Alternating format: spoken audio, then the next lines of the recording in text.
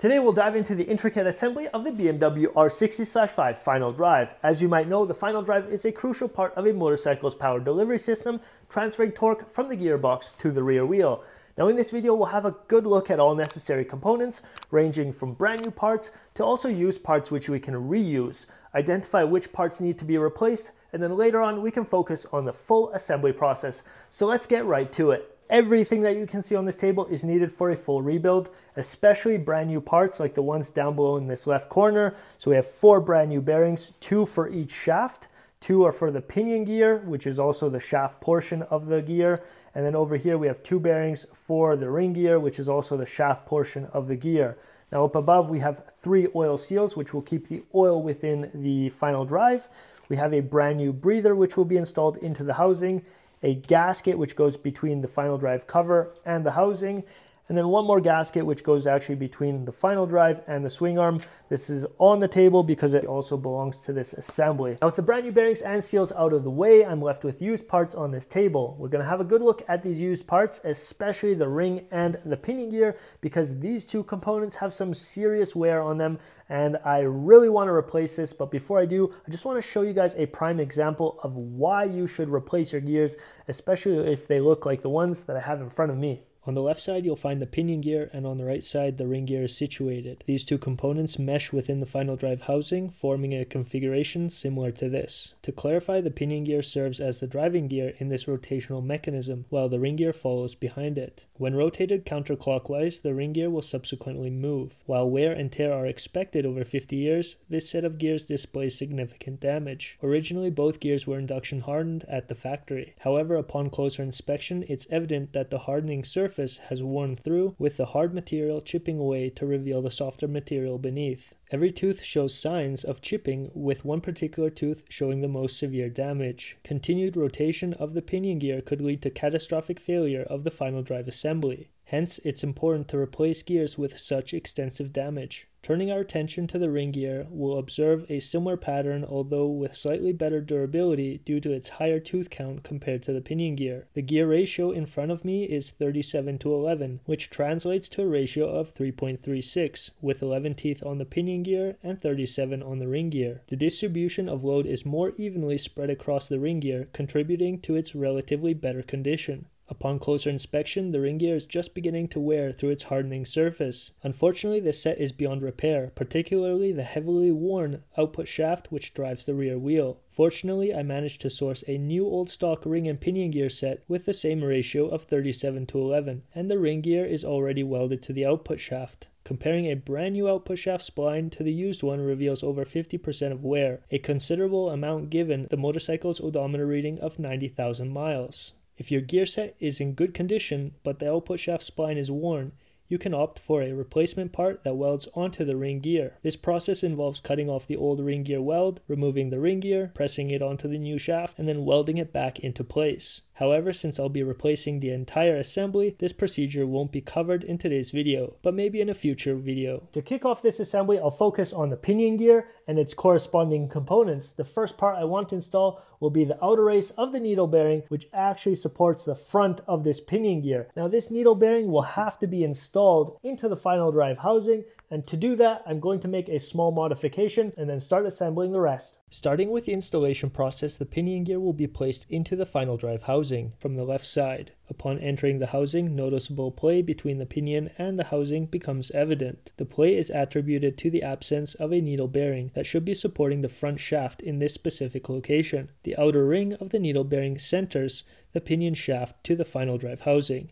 On the other hand, the inner race of the bearing will be pressed onto the pinion shaft. More on this later. The needle bearing, also known as the needle roller bearing, is designed to handle high constant radial load from the pinion gear. A distinct groove can be observed on the outer race of this bearing. It's crucial to insert the bearing in one specific direction, with the groove facing to the right, as it's off-center, aligning it with the safety pin. Within the small bore, a pin acts as a safety feature for the outer ring of the bearing within the final drive housing. The original grooved dowel pin was extracted from the housing and it will be replaced with a custom-made pin from an M4 bolt. The bolt's shank has been turned down to 3.2 millimeters, leaving 4 millimeters of thread towards the top and cut to a length of 35 millimeters with a narrow slot for a flat screwdriver.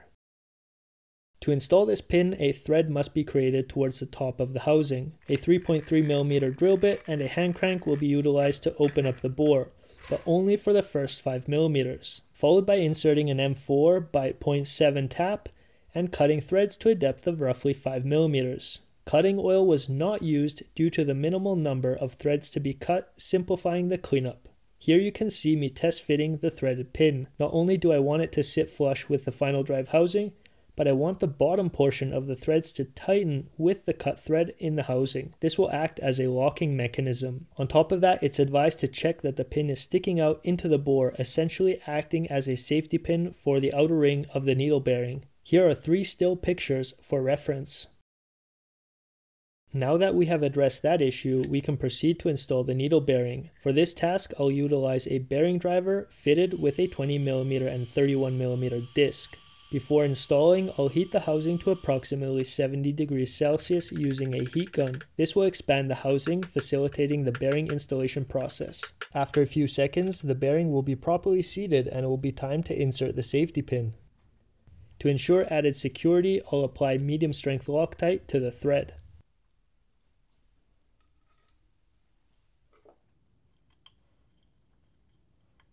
Once fully inserted, I'll peen the metal near the flat to firmly secure the threaded pin.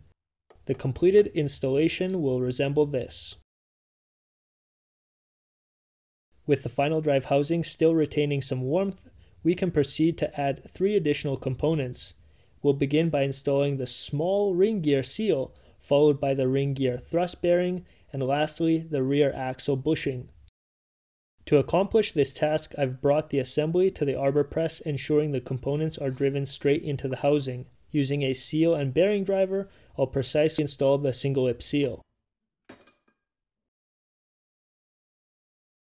Next, the thrust bearing will be carefully pressed into place, ensuring the inner race faces upwards during installation.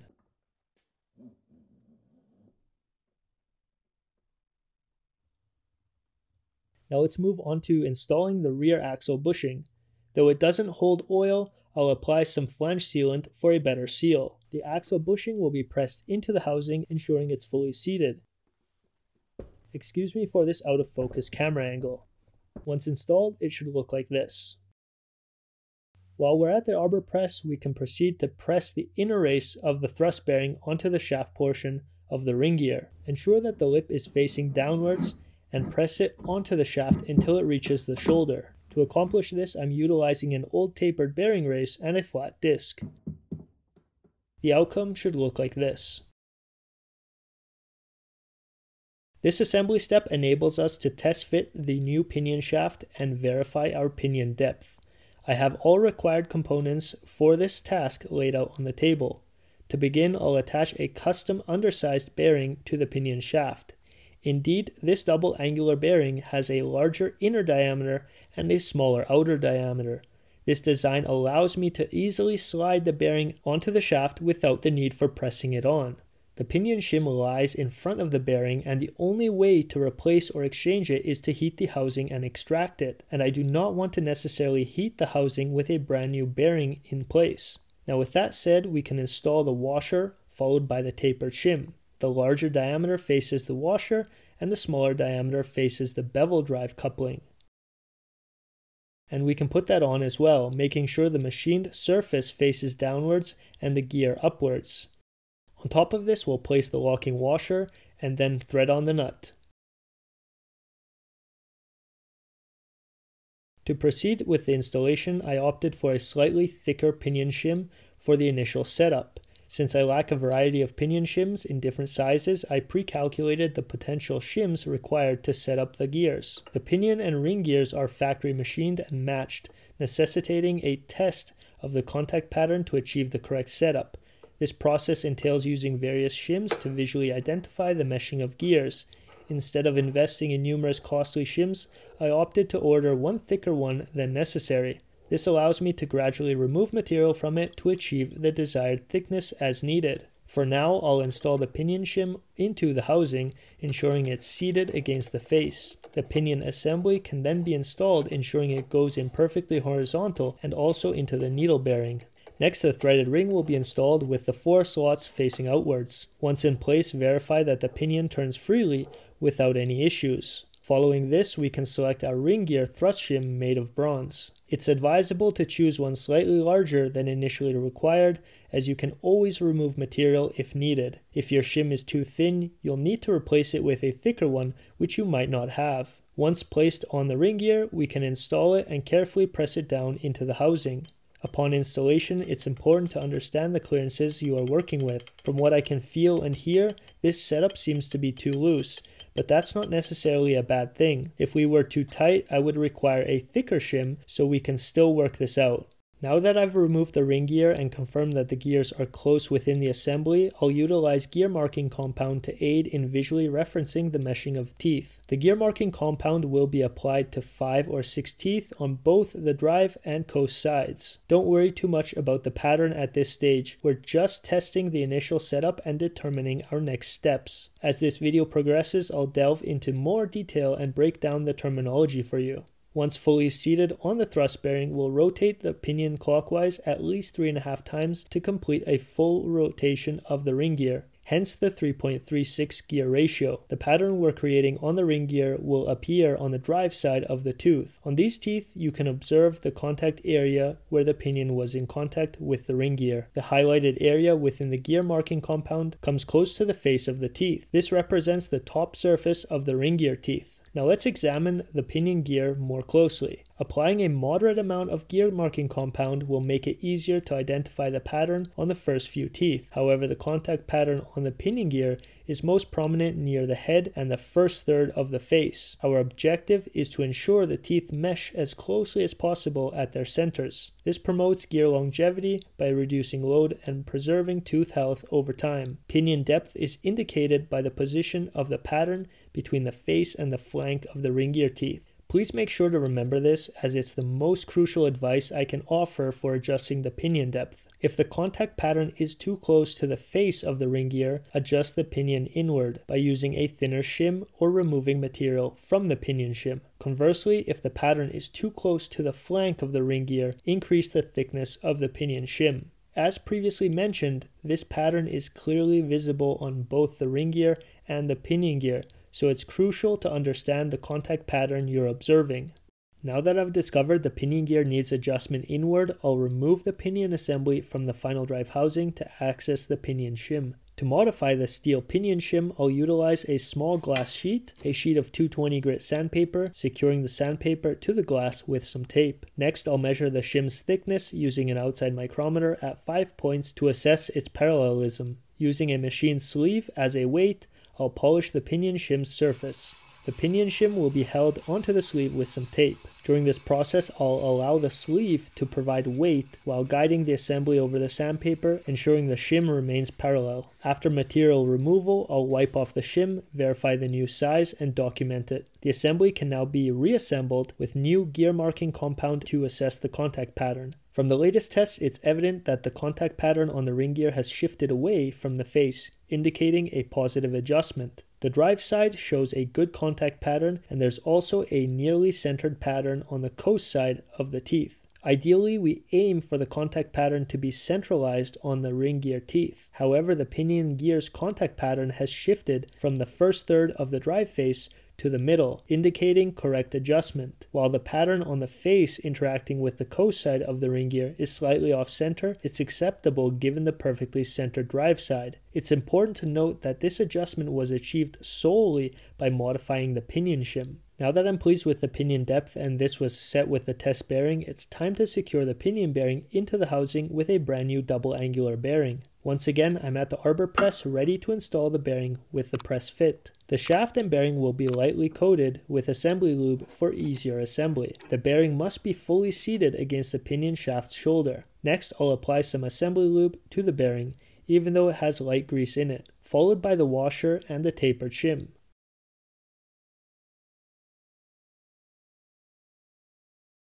After that, the beveled drive coupling is placed on the spline, followed by the lock washer. To hold this assembly together, I will tighten the nut with help of a custom coupling tool. This tool will hold the drive coupling as I torque the pinion nut.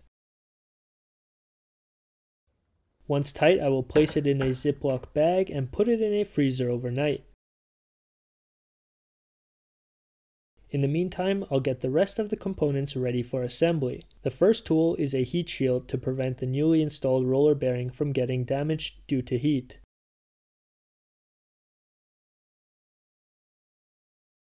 I will check the current final drive temperature and it reads 17 degrees Celsius. Now we have to heat the housing up for a few minutes to reach the desired temperature and install the pinion shaft as quickly as possible, making sure it goes in perfectly horizontal into the housing and into the front needle bearing.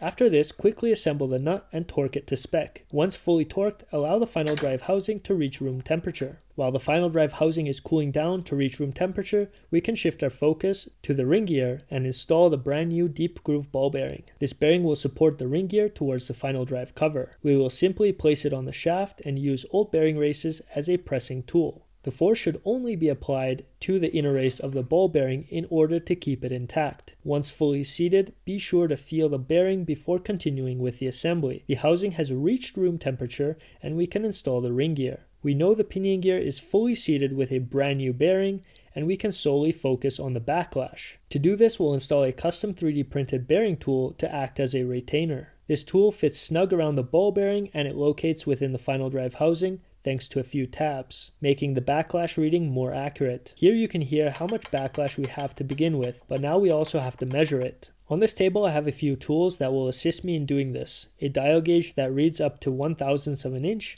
a swivel clamp, a custom rod with an M8 by 125 thread, an aluminum block roughly 70mm long, and the custom drive coupler tool. First, I'll thread the rod onto a desired stud on the final drive housing.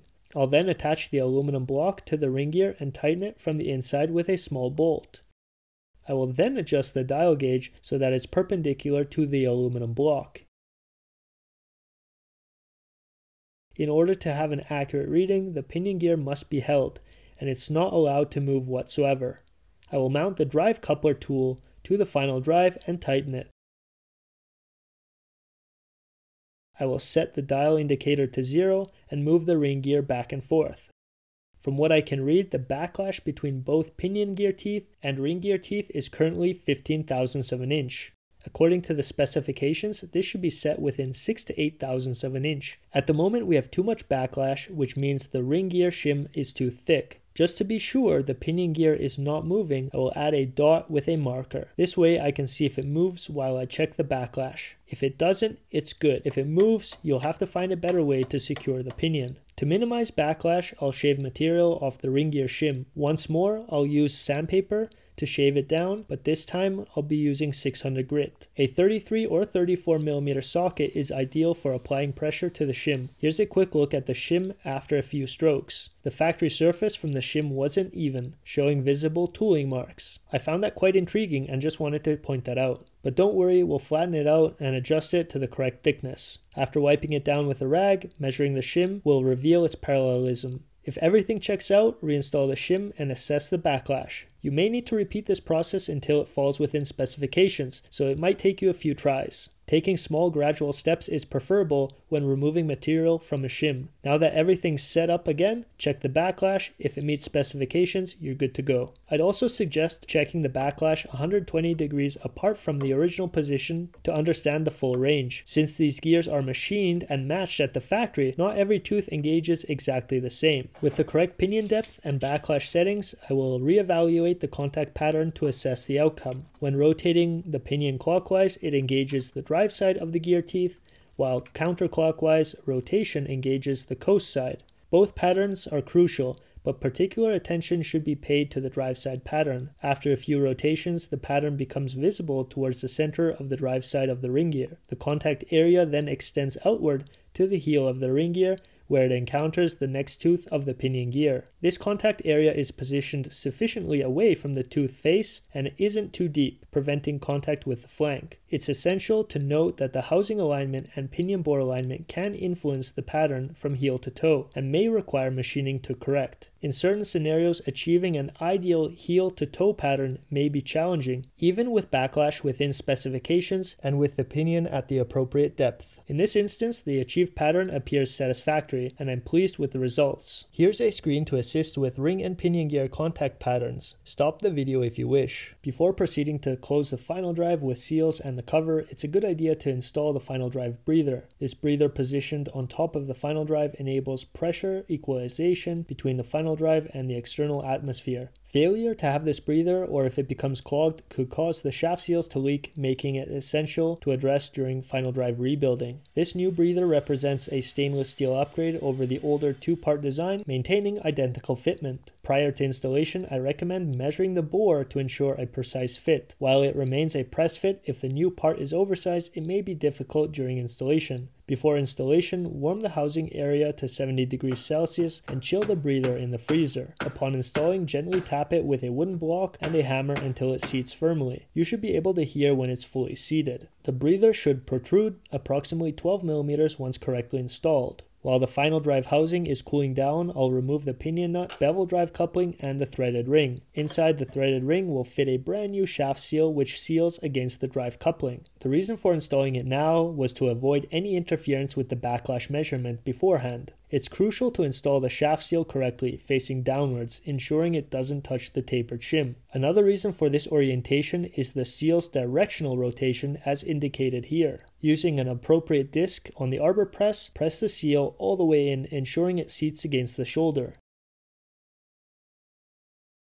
Before reinstalling, apply a generous amount of assembly lube to the shaft seal. Apply a thin layer of anaerobic sealant to the final drive thread, preventing oil leakage from the swing arm into the final drive. Hand thread the ring and torque it to specifications, slightly above the average value due to the applied sealant.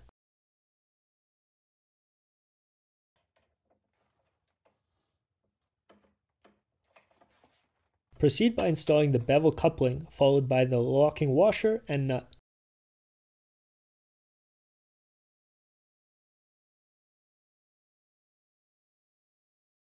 Applying medium strength Loctite for added security. After torquing to specification using the custom tool, bend a portion of the locking washer as an additional safety measure around the pinion nut. Now it's time to remove the gear marking compound using brake cleaner before completing the final drive assembly. Select a lint-free cloth to avoid introducing contaminants into the final drive.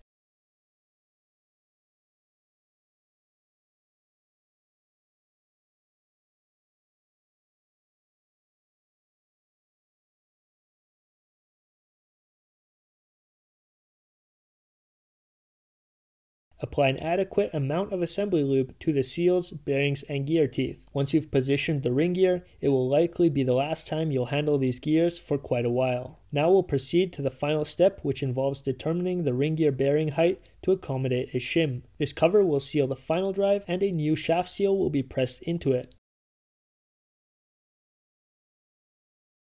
On the left, we also have a new final drive gasket. To secure the cover to the final drive, we have 10 freshly plated cadmium nuts along with wave washers. While this cover keeps the ring gear bearing in position, ensuring it's centering within the housing, it also establishes the correct end plate for the shaft. For this purpose, we'll need to insert a shim between the cover and the outer race of the ring gear bearing. When examining the cover from the rear, you'll notice that the gasket can only be positioned in one manner, due to the bore for the rear brake linkage. The larger step within this cover secures the bearing in place, while the smaller step accommodates the shaft seal. The seal should be inserted with the lip facing inward. The shim is placed on the same step as the bearing and is positioned accordingly. Ultimately, the shim will rest on the bearing as demonstrated. It's crucial to have the correct shim to prevent premature wear on the thrust bearing. Excessive pressure on the thrust bearing can quickly wear down the shim, leading to accelerated gear wear. With the appropriate shim cover, the gear should mesh correctly without any issues. To determine the shim's thickness, we'll measure the depth of cover and the depth from the housing to the bearing. Subtracting these values will yield the required shim thickness. We'll begin by using 2 blocks of equal height placed on the gasket surface of the final drive cover. These happen to be 1, 2, 3 blocks. To span a flat piece of metal across them, I'll use a steel ruler, ensuring it's vertical to avoid any bending discrepancies that could affect measurements. For depth measurement, I'll utilize a depth gauge accurate to the hundredths of a millimeter. From this measurement, subtract the total height added. In my setup, the height is exactly 3 inches or 76.2 millimeters. The total depth is 88.1 millimeters, indicating the case depth of 11.9 millimeters. Make sure to record this value. Now when it comes time to measure the ring gear bearing, there are various methods to do so. I'll demonstrate the method I use, but alternative approaches exist. To begin, I'll position a 1, 2, 3 block on the far side of the final drive housing, providing support for the metal ruler. The ruler will rest against the edge of the final drive and the 1, 2, 3 block, ensuring it remains perfectly vertical. This top surface will serve as the base for the depth gauge. The initial measurement will be taken from the ruler to the gasket surface, and then from the ruler to the outer race of the bearing.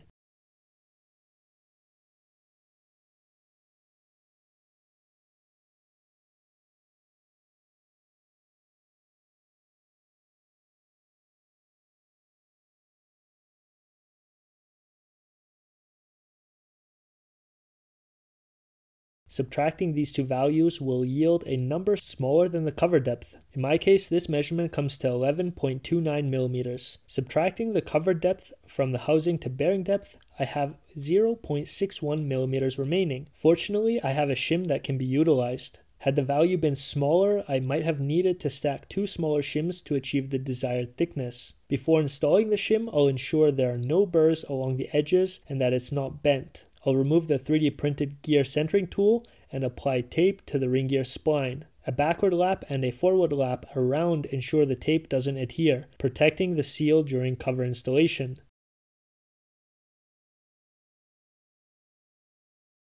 Next, I'll carefully install the seal into the cover, ensuring it sits approximately 1 millimeter past the cover shoulder.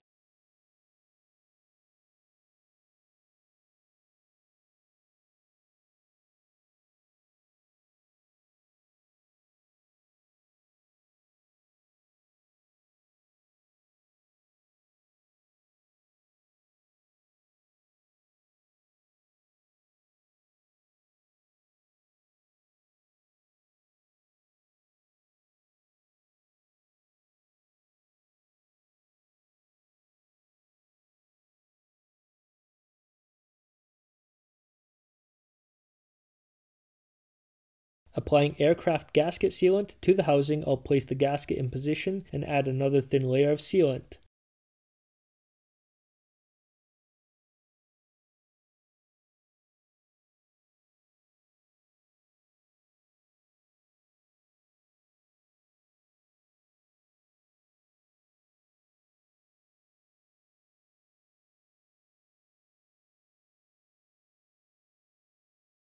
Generously applying assembly lube to the bearing, I'll begin heating up the cover to roughly 70 degrees Celsius.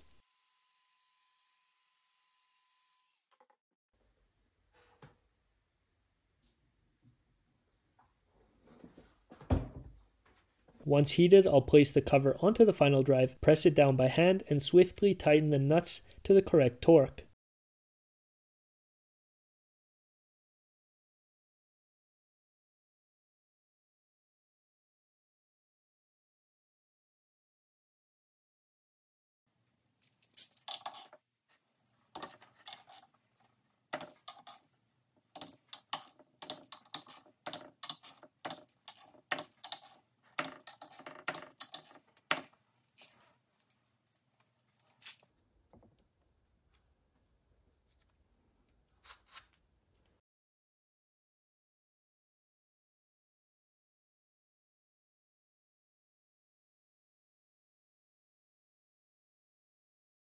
With the final drive housing gears now fully secured and sealed, it's time to install the 2 drain plugs and 2 filler plugs. The drain plugs can be torqued, one for the bevel coupler oil and the other for the final drive oil. While the filler caps can be threaded in, it's advisable to wait to torque them down until they have been filled.